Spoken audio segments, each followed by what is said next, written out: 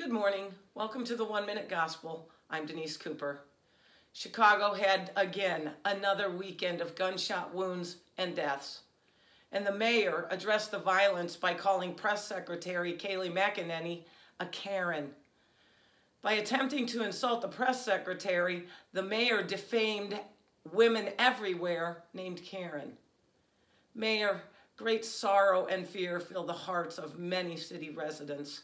Please stop the junior high antics of name calling and call on the name that is above every name, Jesus Christ. Scripture says, at the name of Jesus, every knee should bow in heaven and earth and under the earth, and every tongue confess that Jesus Christ is Lord. Christians, intercede for Chicago. Cry out to the risen Lord and ask him to bring peace to the streets, comfort to the mourners, and compassion to the mayor. And by the power of the Holy Spirit, O Christ, end the pain and suffering of the residents. Thanks for watching. Have a good day.